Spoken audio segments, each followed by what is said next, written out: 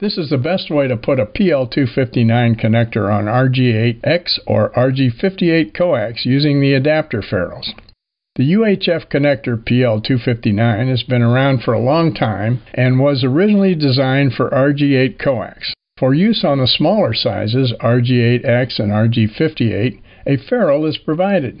The prescribed method of securing the shield to the connector is to solder through the holes provided on the sides. Frankly, this is a poor way. This also leaves the cable free to wiggle and twist, which soon results in breaking the small hard-drawn wires and then failure. This method also has poor tensile strength. If attached to the feed point of a dipole and has to support the weight of the coax, it will soon fail. Bad connectors cause most of the problems in the ham shack and are the hardest to find. My method solves these problems. Since the ferrule does not reach the dielectric block that holds the center conductor tube, it cannot capture the shield wires and stabilize them from movement. This space must be filled. After assembly, if the coax can be twisted or wiggled, it will fail.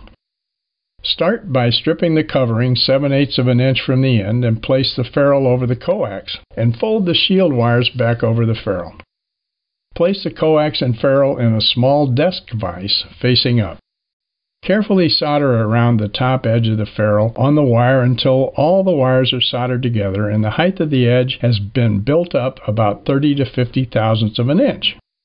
Then trim the excess wire so it is clear of the threads. If solder has built up on the sides excessively so it makes insertion into the connector difficult, just squash it down around the sides with your pliers or trim off the excess with a pair of dikes. Strip the dielectric from the center conductor, leaving 1/8 of an inch above the solder band. After insertion, and making sure all the center conductor wires are in the tube, then tighten the ferrule all the way.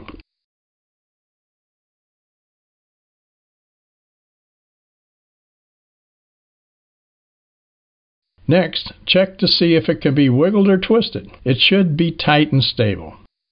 Check with a VOM for continuity and then solder the center conductor. Don't forget to put the connector band facing the right direction on the coax before you start.